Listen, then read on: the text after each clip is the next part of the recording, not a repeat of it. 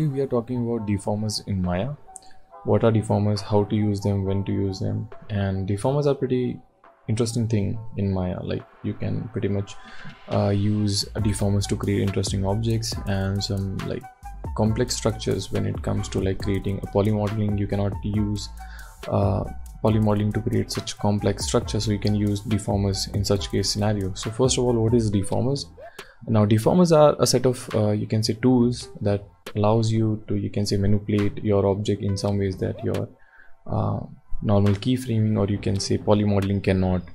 And the best part about deformers are they're completely procedural. So if you don't like anything about your structure, or you can say your object, you can always go back and change anytime you want. So I think this is one of the most like beneficial things about deformers. So let's see how we can use deformers. Now there are a couple of deformers, like if I go to the deform menu in the modeling tool set, you'll see that we have tons and tons of deformers, but today we are only covering the non-linear deformers, these 6. We also have lattice, wrap and jiggle and so on, but today we are only focusing on these 6 deformers. We'll be talking about how to use them.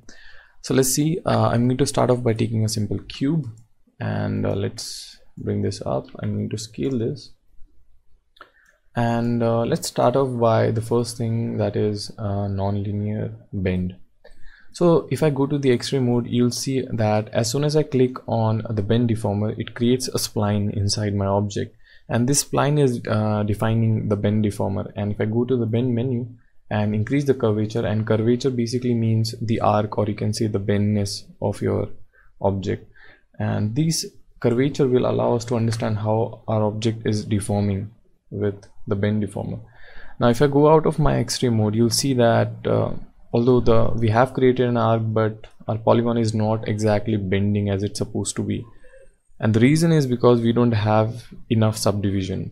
We have only one subdivision. So if I increase the subdivision in height, you'll see that instantly it starts to deform perfectly.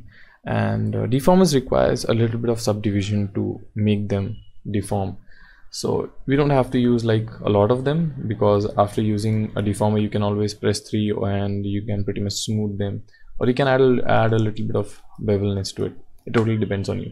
Now the second thing is you can always go back. As I said, the procedural thing, you can always use the curvature on like -90 and you'll have this. You can use 180 and you'll have this.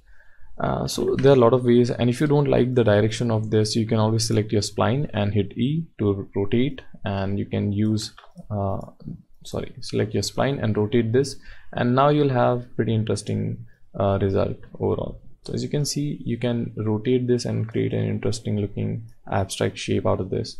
So it totally depends on what kind of look you want.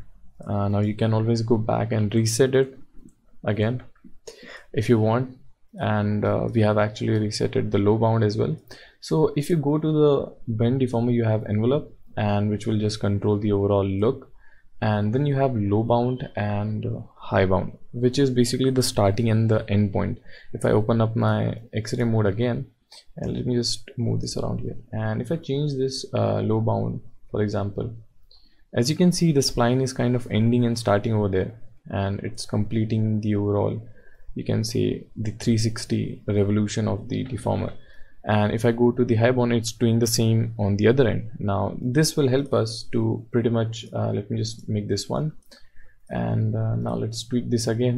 This will just help us to create, or you can say, as I said, deformers allow us to create complex structure that polymodeling cannot, or you can say normal keyframing cannot. So you can just pretty much change around the look and overall feel of how you want these deformers to act like. And if I just move this cube around, you can see that these polygons are kind of like getting manipulated by those deformers. So if I don't actually have to like always go back and change my spline and select this and always change my spline and use the curvature. If I've set a value of like 180, I can always go back and change my polygon's position to get a perfect result. So I think that's one of the like good thing that you can do with deformers. Moving on, there's like a lot of ways you can use this deformer. We'll go out of the X-ray mode. I can make a simple plane like this, and let's go to deform, nonlinear, bend. Let's increase the curvature to somewhere around 90 and to 90.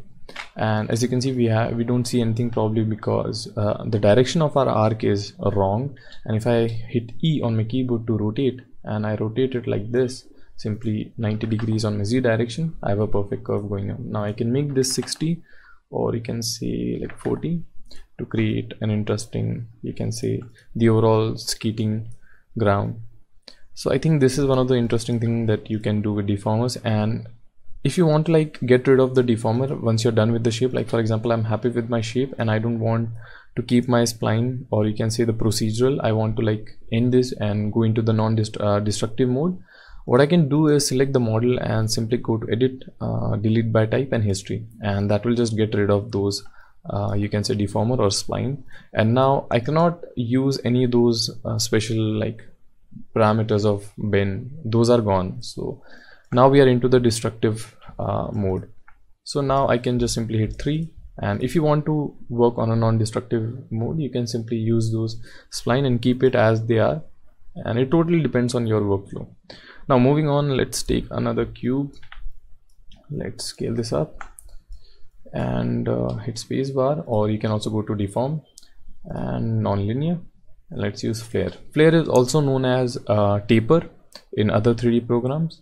In Maya it's called flare, and this will just allow us to kind of like make a, you can say, tapered kind of effect.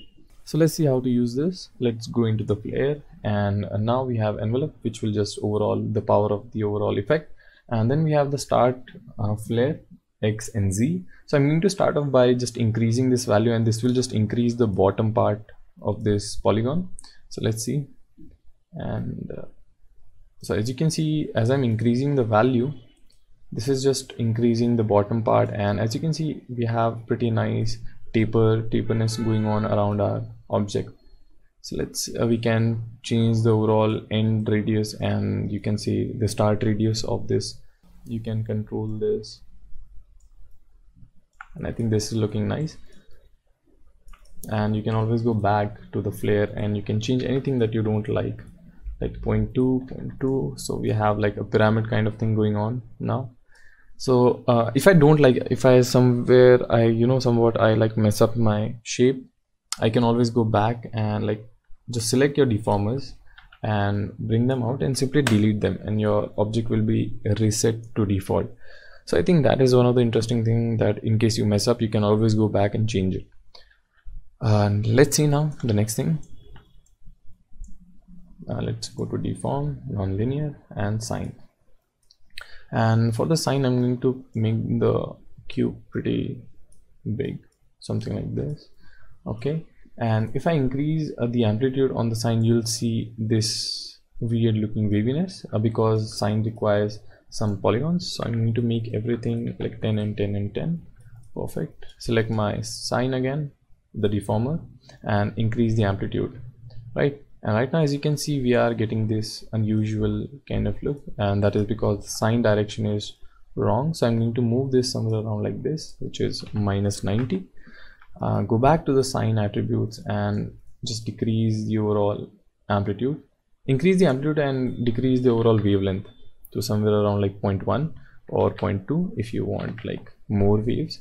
And as you can see, we have like pretty high, you can say high peaks. So I'm going to decrease the amplitude somewhere around like 0.1, where it's like normal looking, and now we have something like this wavy going on. So you definitely have to tweak around, and you can say play around with your deformers to get that kind of result that you want. And you can use drop off to get a nice drop off going on around the corners. Like if I use this, as you can see, we have more of the, you can say, amplitude going on in the middle, and more of the amplitude going on in the middle. And if I increase the drop off, as you can see, those edges, those last corners gets more smoother. So I think this is one of the like interesting part of this, and you can always go back and change this however you want. I'm going to increase some more segments on this. Let's make this 20, 20 and 20, and if I hit 3 now, we have a perfect wavy look going on. So I think this looks pretty nice, and I can always go back and, as I said, change the way it looks. I can make this something like this, So I think this is pretty nice. Moving on, let's take another cube, and I'm going to go to my deformer. Let's go to nonlinear and twist. Before taking using the twist, I'm just going to add some subdivisions to it. And let's go to the polycube, increase the subdivisions on the height. Let's make it 30. Let's make this smaller and taller. So I'm going to delete this and select this and add another, so I don't have to like move it. And now let's see now how we can use this, and go to twist and use the start angle, and start and end angle will basically control the overall twist of the overall object. So I'm going to increase this to somewhere around like 60, and if I go out of my X-ray mode, you can see how this is like deforming the overall cube. If I make it 0, we see no deformness, and you can pretty much use the value. I'm going to make it 100, or you can say 200, and now we have a perfectly twisted cube. So this is looking pretty interesting. You can always change the end angle as well. You can make this 100 if you want. That will just go in the negative value, and you can change the high and low bound and high bound to just change the overall twistness. If you don't want any twist on the top, you can change that, and like this you can make the high bound to 0, and it will just get rid of the twistness on the top of the object. So I think using this high bound and low bound, you can perfectly get what you want out of your objects, or you can say deformers. So this is looking nice. All right, let's see what we have next. And let's make a cube. Let's make the segment to somewhere around 10, 10 and 10. And let's go to deform, nonlinear and wave. And let's go to the wave, and let's change the amplitude, and let me just increase my cube somewhere like this, and let's go to the wave attributes and increase the amplitude to 0.1 or 0.2, and let's increase the wavelength to probably around 0.2. So as you can see, we have a very low amount of polygons for the wave to actually work. Now if I show you the overall, let's go to the X-ray mode and select our wave. As you can see, this is what our wave looks like. So I'm going to increase the scale of this to get a perfect result, and I think I'm going to manipulate this somewhere around like this, so only the middle part of the cube is manipulating. Now I'm going to go to the wave and change the amplitude to somewhere around 0.1. I think this is good enough, and let's increase the overall you can see subdivisions on the cube, and now it's looking quite good. Let's get out of this and hit 3 to make the model smoother, and now we have a perfect wave going on. So even though if you can't do a fluid simulation, you can pretty much create something out of this to make something like fluidy kind of look. And you can always go back and change these amplitude and wavelength, and you can see you get more and more details out of it. And let's change the amplitude value to 1, and you can use the offset and drop off to get a nice smoothing edges around this. So drop off is actually giving a pretty nice effect around it. So you can use this, like I'm going to delete the history of this model now, and let's bring this right about here. Okay, let's scale this down. I'm going to go to my camera, and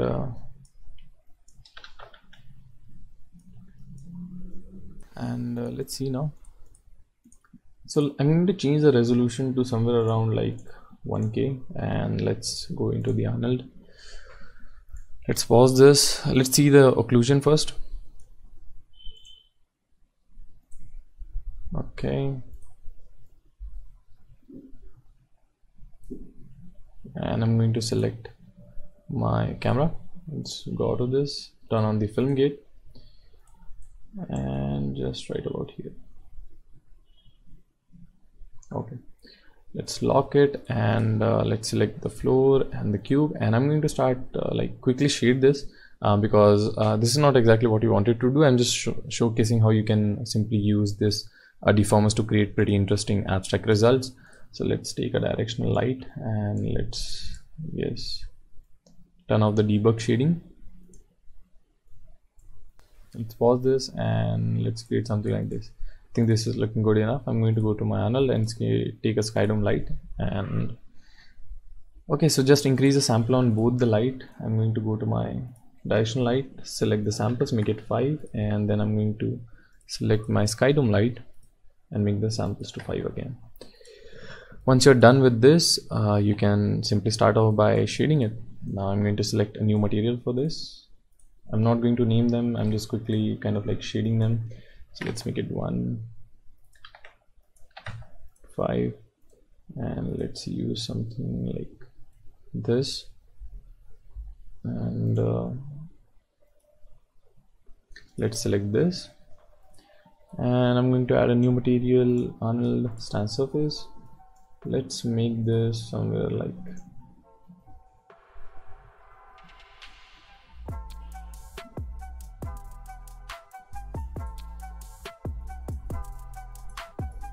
this.